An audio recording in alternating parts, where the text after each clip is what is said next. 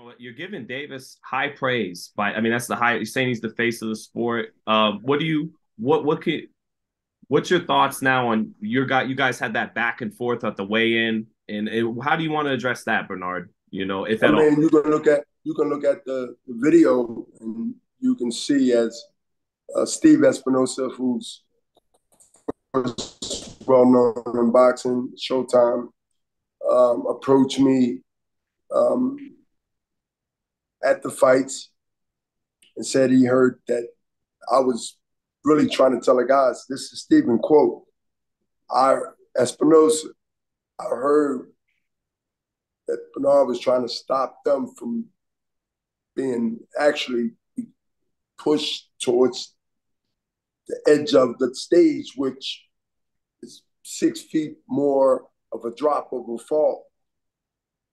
And they was past the two strips of tape that the commissions had put there. Once they on the scale, they go to the 3 feet up front. They now with these strips of tape, they stare at each other. They look at the cameras to get their picture. The crowd is going crazy. But when the stage get filled because it was a breach, I was told, but you can see it was a breach. The stage is packed.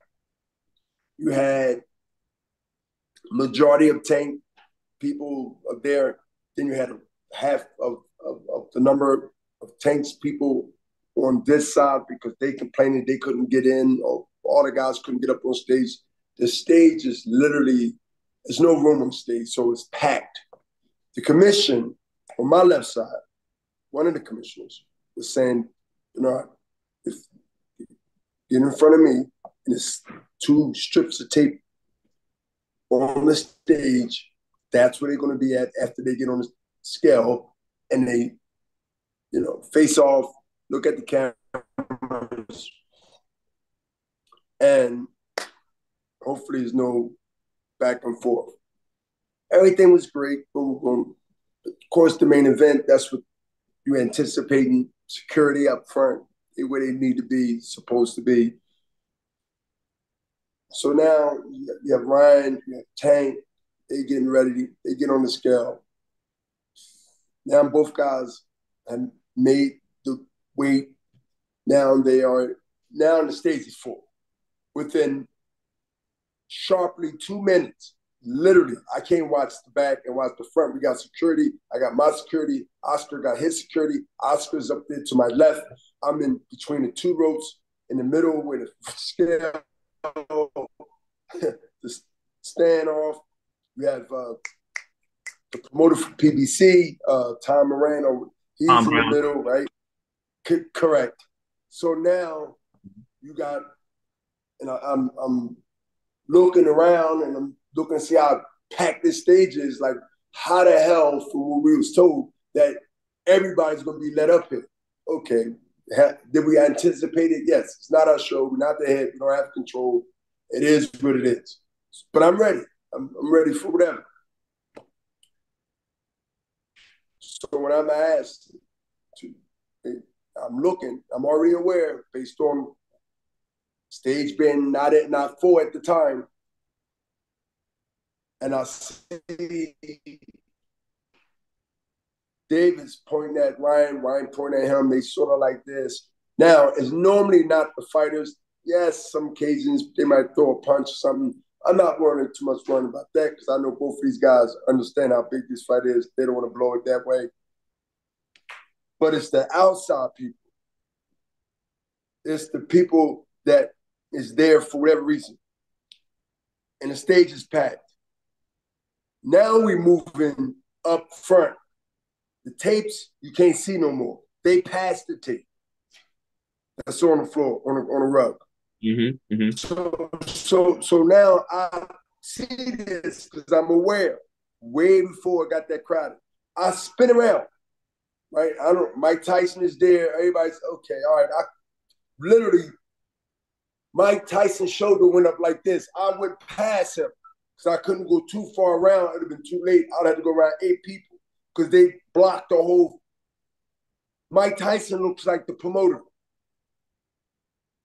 Basically, I slid right between, boom, before he even turned around and react, I was already passing. He was behind me. I'm telling the coach, Coach Calvin. I'm telling him, the stage. I want to send you, when we get done, the video that the commissions got.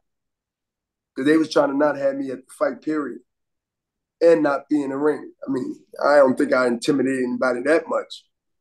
They was hoping when they heard he put his hands on him. I don't know if you heard that rumor or this or that. Coach Calvin hold on, wait a minute. Wait a minute, please. Wait a minute. Because I want this, I hope this is live. If it's not, then you got to put it out there that it is, right? Like it is. I'm going to send you this video that killed all of them. The video is actually saying, you hear me clear, watch the edge. Yo, watch the edge. Calvin is looking at me, talking about, man, I'm like, yo, I'm telling them, pointing down. You got me pointing out. Watch the edge. Watch the edge. Y'all close to the edge. Now I'm close to Tank. I tapped him on his arm. Hey, yo, watch it. Look. Then he went, and I get it. You know how many times I looked at everybody that's with the fighter as my enemy? I don't like nobody. So I'm not expecting him to like me, to speak nice to me, but no. They was looking for a violation for me to give them something to exclude my presence. It was already talked about, planned about, and how we was going to counterpunch it, basically. It was my team. I got my separate security team. I got my separate assistant. The company I'm with can have their own. Oscar have his own. I briefed my security on everything. My situation is different than Oscar's. And someone would say, well, what do you mean by that? It's different. They look at me different.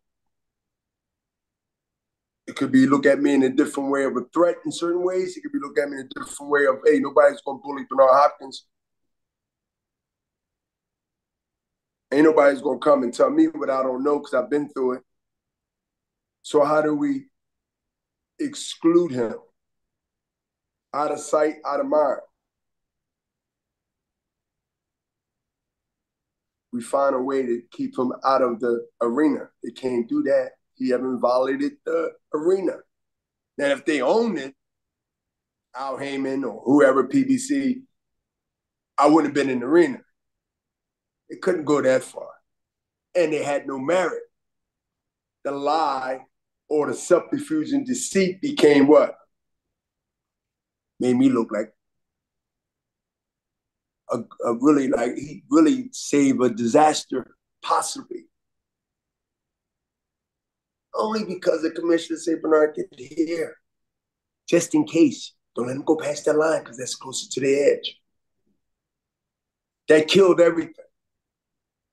That killed all the, yeah, we got something we can use. You know, we can go to the commissioner. Hey, we don't want him in the stadium. We can't. That's making them look good. God damn, what do we do? Well, we try to find something where maybe we can keep him out of the ring. We don't want to, maybe we want to keep him out of the ring, keep him out of the ring. You know, his presence might make, you know, Tank might overreact and want to prove something like the clip. Who knows? You got to think of all these things.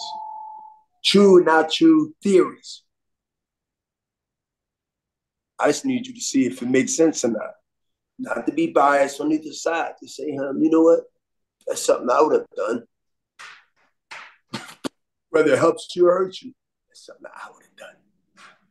So these is the shenanigans that I expect that I already planned for and already was approaching it by any means necessary. So listen, it's been a long week for me, but it hasn't been an unusual week in my 28-year career. Everything that I'm experiencing now on that end, either I've been a part of it on this side, or I've been a part of it on that side, or I've been a part of it at both. You got to remember, it was 10 years plus that I was promoting myself and still fighting as the athlete and the business. I had to juggle those things without disrespecting each side or unrepresenting each side. Each side has to get represented without a conflict of interest, correct? Mm-hmm. I'm not bragging, but I think I deserve a little credit for it. I think I did all right, financially and career-wise. Absolutely. I had some help along the way, but at the end of the day, I had to make these tough decisions the way I felt that was needed. And that's how I protect myself going into this fight way before I land in Vegas, is to have my own security, my own briefing. Of course, my security brief with Oscar's security, because they got to be on the same page. How you think we come in the same time? Just not in the same car. Is there anything you want to like say to Davis and Coach Calvin Ford though? Because that's the last time you interacted with them, was that back and forth, and Coach Calvin Ford was even worried about you rubbing testosterone cream on the back, and you and Tank were letting each other know we're both cut from that cloth, and just yeah. I didn't hear that. They was worried about me rubbing. I don't have. I'm 58 years old. I have some testosterone. I'll keep it for my damn self before I go ahead and rub it on someone. Why would I give that away? That's gold. I'm 58 years old, pushing 59 in January. If I had some testosterone of anything, why would the hell I waste it by rubbing it on somebody's back? I got a lot of other things I can rub it on, and I'm going to rub it on that. Are you fucking kidding me? Really? Or are you just joking? No. Are you this really happened. Coach Calvin was. They said that for real, that possibly I can rub some testosterone on somebody's back to maybe make him test positive after the fight for something. And a 50-year-old man wouldn't keep that gold liquid for me? Wow. They giving me too much damn credit. You are the master of the art of war, Bernard, so people don't understand the art you're capable of any length. I'm guilty of charge when it comes to the art of war. And that's your rep catching up with you. But let me tell everybody out there in the world right now, and I really mean this, if any time y'all think that I would give that liquid gold to somebody's back and I can use it for my own comfortable satisfaction, then you're a damn fool. No, I wouldn't have done that. I didn't do that. And it wasn't the case.